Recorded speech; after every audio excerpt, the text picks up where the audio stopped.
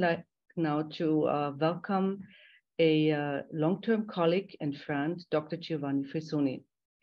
Giovanni, it's hard to describe your career, but just let me say that you are a globally recognized expert in amyloid imaging, accurate diagnosis, targeted therapy, but you're also working on the patient's life by working on recommendations and approaches to definitely and efficiently implement the latest research, make them available to the patients to have them the best treatment. Let me come to my first question. Today you are directing a memory clinic and interact daily with people who are living with dementia and their families. Can you briefly describe the journey from a clinician's perspective and the challenges you face on a daily basis? Sure. In memory clinics, patients go through an interview with an MD or a psychologist, then they undergo a neurological exam with an MD specialist, and then move on to a detailed test of memory and other functions, brain MRI, and sometimes more advanced tests such as lumbar puncture, brain PET, or brain SPECT scan. What I perceive as a challenge in my daily work, however, is not the technical part, but communication and the emotional part. What is challenging is not explaining how a lumbar puncture is performed, but overcoming the cultural stereotypes and the historical fears associated with lumbar puncture. It's not explaining what a neuropsychological battery consists of, but making people overcome the frustration of doing mistakes during the tests. It's not explaining how an MR scanner works, but having claustrophobic people overcome the fear of being trapped in a tube. But if you allow me, an even tougher challenge is teaching people to see, hear, smell, feel, fear, and enjoy the world like a patient with Alzheimer's. Because the vast majority of people with Alzheimer's can enjoy life, provided someone gives reassurance, practical support, not too little, not too much, and above all, emotional closeness. Understanding this helps patients and family discover a new way of enjoying life. It's not easy, I admit, but it can be done. And I've seen it done a number of times. Yeah, thank you so much. Me too. And I'm looking forward to what Rebecca will tell us later about her experience. Now, since we have a sort of changing environment, we have now disease-modifying treatments available. So more and more people might consider diagnosis.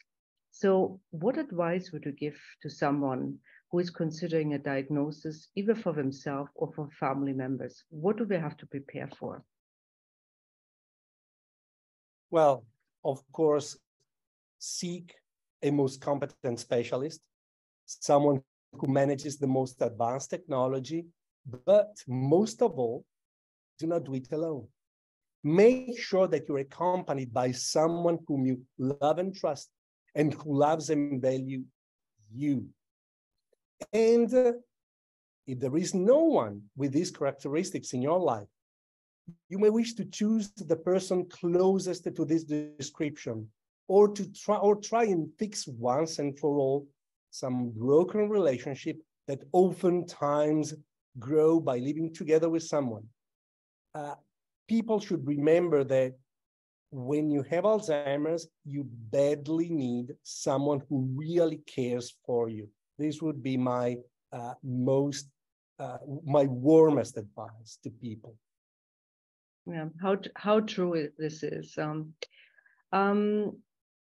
there differences between men and women when they see you, the way how they approach you, the way how they cope with a dementia diagnosis? Yes, well, what I've most often observed in my clinical practice is that women, much more often than men, are concerned about being a weight to the family, to their family. I've heard much more often from women than men sentences like, if I have Alzheimer's, I will opt in for euthanasia. Or, I do not want my kids to know that I have Alzheimer's, as this would be too hard on them. Or I'd rather go to a nursing home rather than be a burden to my family. One can make a number of hypotheses why this is the case, but I believe that cultural norms and habits may play a role. In Western and many non-Western societies, women are generally those who give help, while men, I'm one of those, are generally those who receive help. And I find this women's attitude to diagnosis thought-provoking, but also, if you allow me, deeply moving. So if you have a woman in front of you with all the caring aspects about the family and not being a burden, what advice do you give her?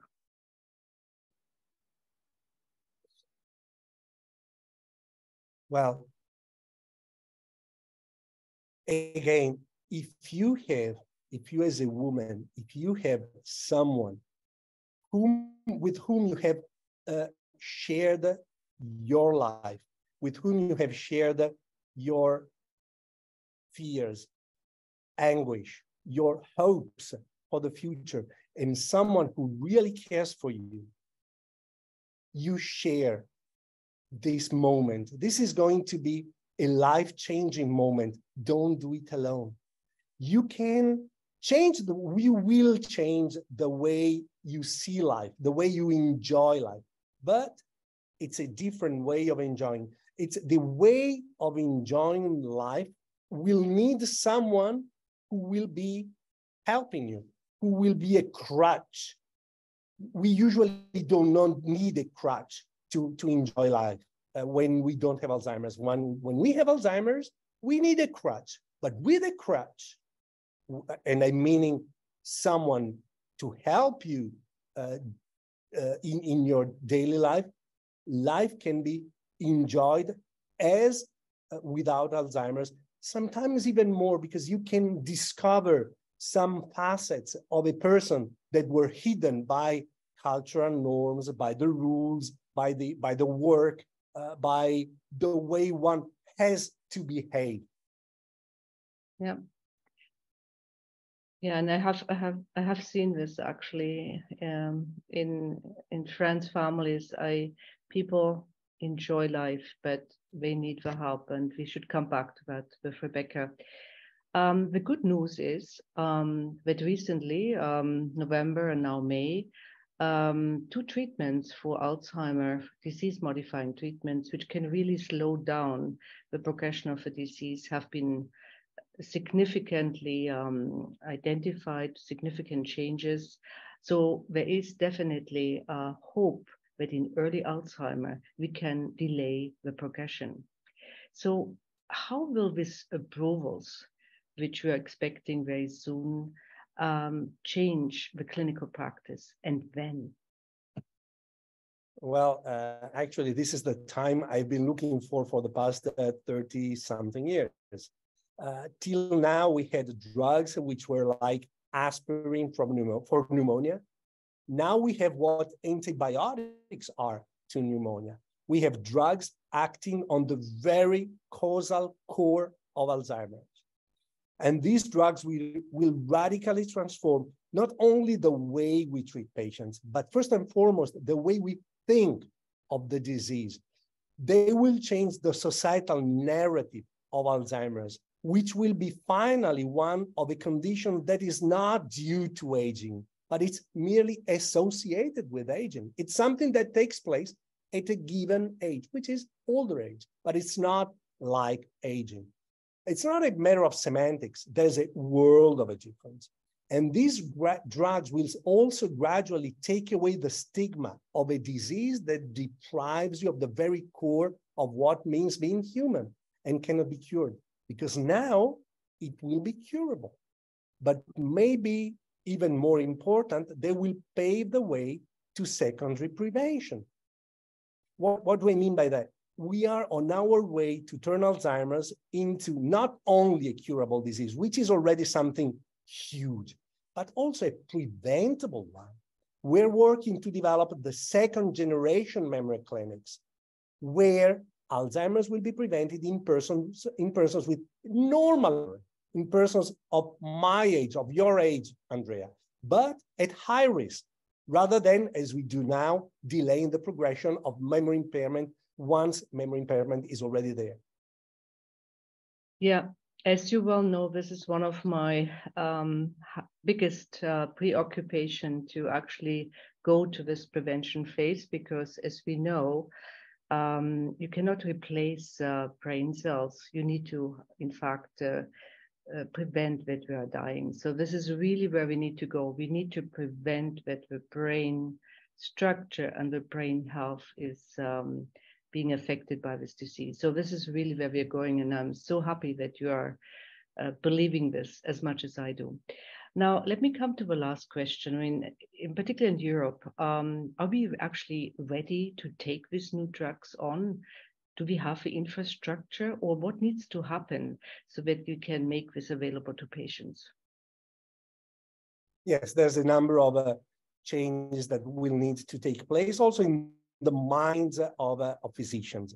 Well, first, we should resist the temptation. We as a specialist, we should resist the temptation to offer the drug to as many patients as possible and start treating those relatively few patients who are closer to the clinical trial population, where the drugs have been shown to be effective and more tolerated. We should treat the patient when there is a real indication to treatment. This will let us, specialists, build familiarity with these new technological tools. Drugs are technological tools, after all, and will give society a reassuring message of caution that we do not want to treat anyone who has memory problems, but only those who can benefit most. The infrastructure, well, the infrastructure is not ready. We should gradually expand the capability of memory clinics to offer perfusions and close follow-ups every month or every 2 weeks even. And the future of memory clinics will be similar to clinics for multiple sclerosis or cancer, where patients come often in the first months of treatment and later on, probably less frequently. Then you've mentioned reimbursement. Well, as to reimbursement, I suspect that visions may differ significantly between the EU and US. As a European, I believe that reimbursement is not a clinical decision. It's a political decision taken by politicians on behalf of the whole society. What we, as a specialist, should do is to work with patient advocates and society at large to honestly and transparently identify the patient who can benefit the most, quantify this benefit, estimate the potential number of candidates for treatment, and feed this information to politicians. This is the information that politicians need to make simulation of the cost to society. And this is what we as specialists and together with patients, we should do to allow politicians make informed decisions.